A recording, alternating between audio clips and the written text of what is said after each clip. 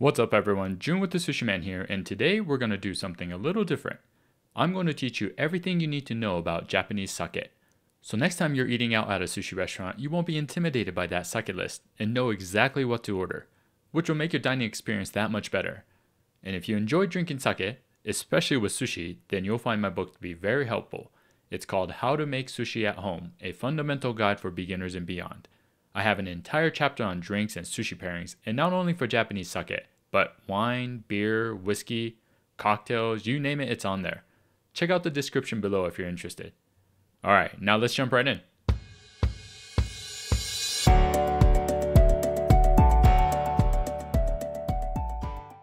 Now really quick before we start, for those that like digital downloads, I have created an ultimate sake guide that compiles everything that I'm about to share with you now into one convenient sheet. I'll show parts of it as I go along, but if you want your own copy, click on that link in the description below. And it's totally free, so why not, right? Alright, moving on. So, sake can get very complicated, but I'm not making a documentary on Netflix here, so I'm going to try to keep it simple and go over just the important things you need to know, which I've broken down into 5 parts. 1. What is sake? 2. Types of sake. 3. General flavor profiles and pairings. 4. How to read a sake label. And 5. How to serve sake. So very first we have to cover what sake is. Sake is a type of alcohol that's made from rice, water, yeast, and koji, which is a mold used to convert starches into sugar. And actually the word sake or osake is a general term we use for all alcohol. So beer, wine, whiskey, gin, vodka, even moonshine, whatever drink that has alcohol in it is technically sake. The correct word usage is actually nihon-shu, which translates to Japanese alcohol. But you'll hear me using both terms throughout the video since most people refer to it as sake, at least here in the States. And as you've been hearing me, it's pronounced sake, not sake, or even worse, sake. Please don't do that. For your own sake. Now you probably heard of sake being called a rice wine, and that's because, well, sake is made of rice, and a lot of times the alcohol content is similar to wine, on average about maybe 12 to 20%. But the process of making sake is actually closer to that of brewing beer. It's a very intricate and strenuous procedure, and these sake brewers take years upon years to master the craft. But I won't go into detail here, maybe in a future video. However, there is one important part of the process we need to cover, and that is rice polishing. And this leads us into part 2, the types of sake. Now, before we dive deeper into the rice polishing process, I want to quickly go over the 2 main categories of Nihonshu, which are junmai and non-junmai. Junmai means pure rice, and is sake brewed using only rice, water, yeast, and koji. Non-junmai uses the same 4 ingredients, but adds some distilled brewer's alcohol into it. Now, adding extra alcohol into something as pure as Nihonshu may sound bad, but that's not always the case. These master brewers are meticulous and have perfected this process where the final product tastes just as good, if not even better than junmai sake. But that's up to you to decide. Anyways, just remember the difference because you'll see the word junmai a lot on sake bottles. Alright, now that we know the 2 main categories of sake, let's go back to the rice polishing process. So as I mentioned, sake is made from 4 main ingredients: rice, water, yeast, and koji. All of these ingredients are crucial, but the primary one that determines the type of sake is the rice. And in order to use the rice for sake, first, the outer layers have to be milled away. Why? Because it doesn't taste good, at least when making sake. And the more you take away, the higher the quality and usually more expensive. And this is all represented with a number called seimai buai, or polishing ratio, and sometimes called rice remaining ratio. It's a percentage, and as you can tell by the name, it's how much of the rice is remaining after the polishing process. And basically what you need to know is that the lower that number is, the more premium the sake. Which takes us to this chart. And this is part of the ultimate sake guide I mentioned. You can see here on the left, the higher it goes, the more premium. So anything with the word daiginjo is the cream of the crop, and is usually the most prized bottle of the sake brewery. And these require a polishing ratio number of 50% or less, meaning half or more of that rice had to have been milled away. Next, we have ginjo and junmai ginjo. These have a requirement of 60% or less polishing ratio, so 40% or more had to have been milled away. And then non-junmai sake that's 70% or less is called honjozo, while junmai sake from that 70% point is just called junmai. And this futsushu or table sake is usually meant for cooking, and there's really no minimum requirement. Not the best to drink. I mean, I guess you could, but I wouldn't recommend it. Alright, I try to keep that as simple as possible, and if you take anything away from it, just remember, the lower that polishing ratio number is, the higher the quality. However, that doesn't necessarily mean that you'll like it better, which leads us into part 3, flavor profiles and pairings.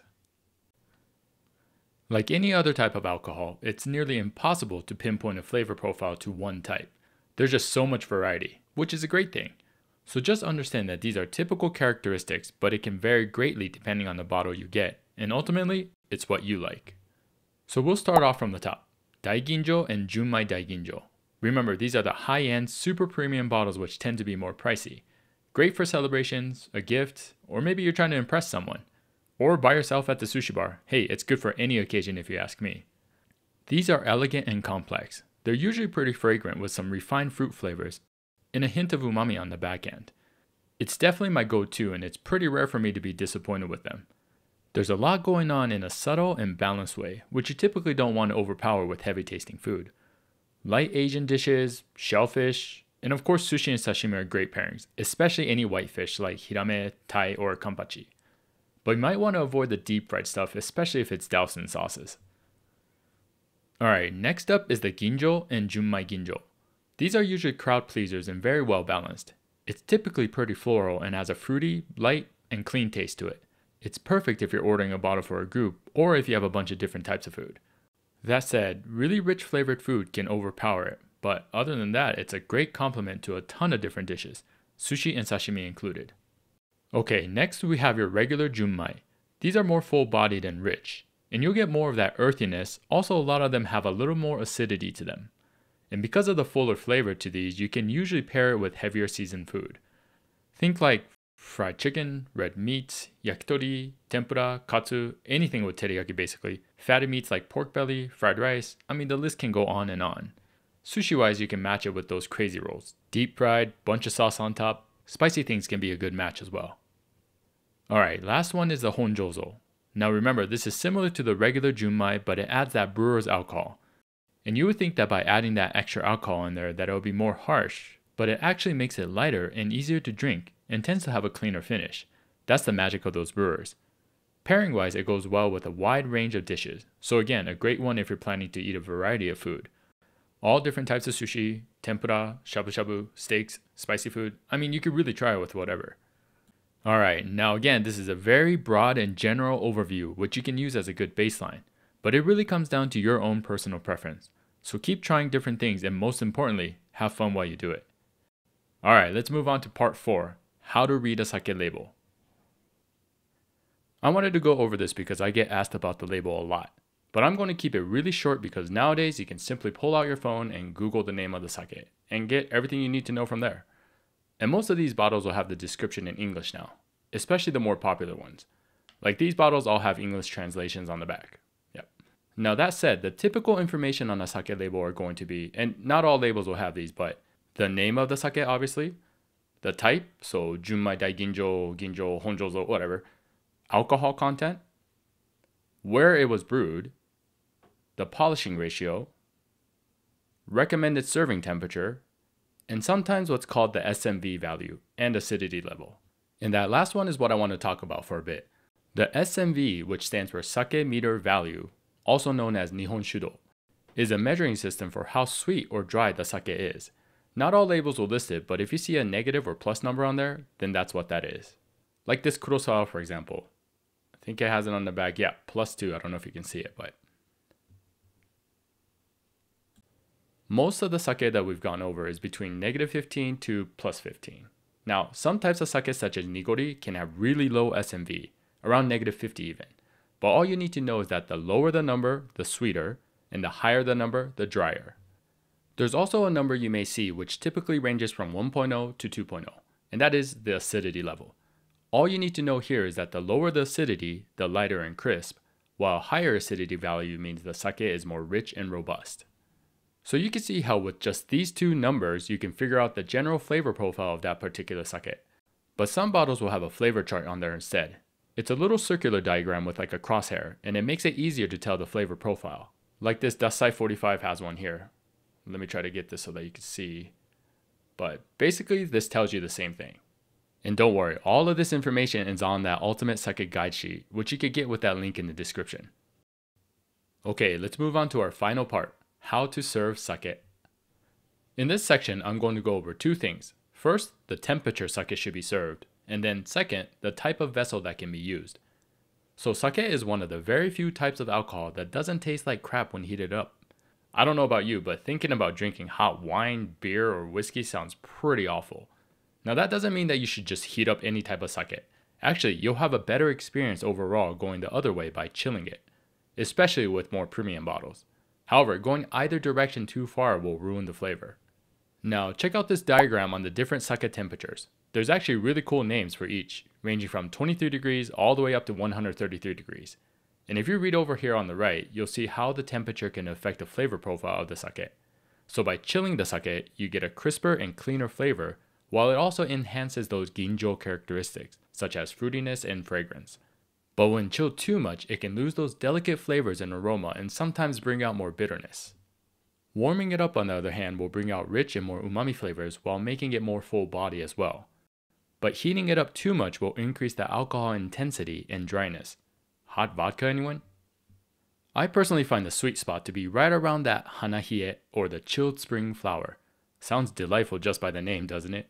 Especially when it comes to daiginjos and ginjos, which I always drink chilled, never heated. Heating premium bottles like that usually just ruins it, because all those delicate flavors and aroma gets erased. But if you enjoy hot sake, then I recommend using something cheaper like a regular junmai or honjozo. Don't waste your money on a super premium bottle just to kill it. Now, a great way to see what temperature you like is to chill a bottle and then start drinking your way up.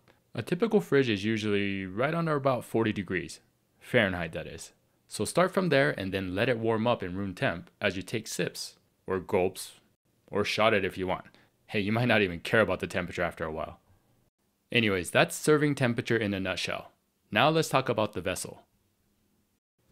There are many ways you can serve sake, and there's not really a right or wrong. Most common though is going to be a tokkuri and ochoko.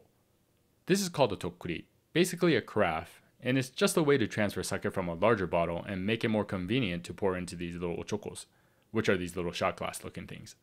There's a ton of different styles and they're made from different materials as well. Glass, porcelain. This one's pretty cool because it has these little nigiri sushi pictures on here. This one's ceramic, I believe. And sometimes wood. This is a tokkuri made out of bamboo. And I think this one's porcelain or ceramic. I'm actually not really sure. Now, if you're drinking cold sake, then you could pretty much use any of these. But if you plan on heating it up, just make sure you're using one that's heat safe, like this ceramic one or one that's porcelain. Never glass. And if you want to learn how to properly heat up sake, then check out this short video that I made. Okay, going back to cold sake. You can also use something simple like a wine glass. It's actually preferred when it comes to tastings because it helps bring out the aromas better. Another vessel you might have seen before is what's called a masu, which is this wooden box usually made out of Japanese cedar or cypress, also known as hinoki. It was actually used to measure out rice back in the old days. Sometimes restaurants or bars will put a glass cup in here and then pour the sake so that it purposely overflows into the masu. It's basically an act to show generosity and a way to thank you for your friendship or business. Typically we won't use this at home though, it's more for show or in a celebration setting. But they're pretty cool and has a great smell to them, and it can also be a great decorative piece. Alright, that is about it. Now, for those that are curious about the types of sake that I have here, I'll list them in the description along with my notes on each one. Alright, good job making it this far. Now, there's so much more to sake and I really only cover the very tip of it, but I hope that now you understand and appreciate sake more, which in turn gives you a better experience. Because at the end of the day, that's what it's all about.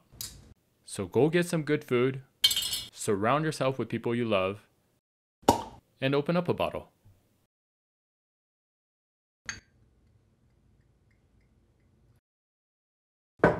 I hope you enjoyed the video, and don't forget to like and subscribe if you found it helpful.